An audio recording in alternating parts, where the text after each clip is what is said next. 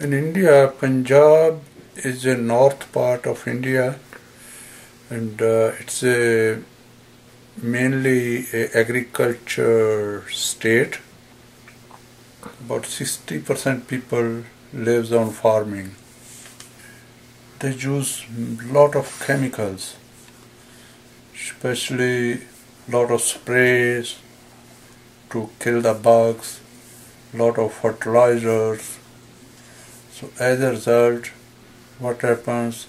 The land is becoming bad. The water under the ground, which they pump out for the crops, that is being polluted.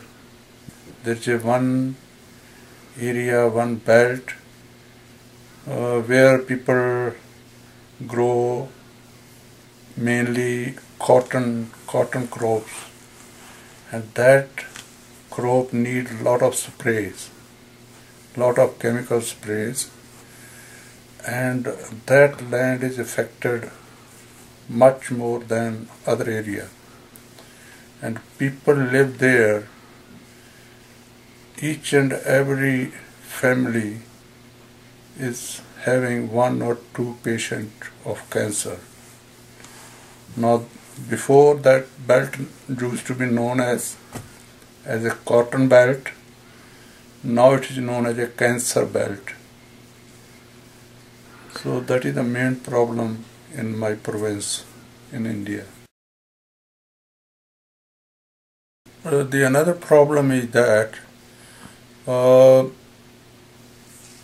there is a tradition. Father have two sons, three sons, and the father has a 25 acre of land that will be divided into the son he has, 2, 3, 4 sometime. Further they have their son, that land is further divided.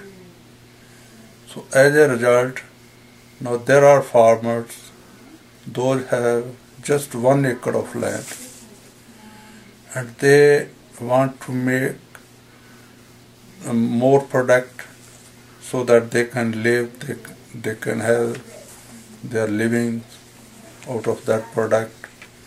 So they try to grow more crops from that little land, and they feed more chemical, more fertilizer, more sprays. When rain comes, the plants are washed and that chemical comes down to the earth. And when earth is flooded, that is soaked in the earth, and that goes in the, and same water is pumped out again and used for drinking, used for irrigation, and that water is already polluted with the chemicals. A lot of water is being pumped out from the ground. As a result, water level going down and down.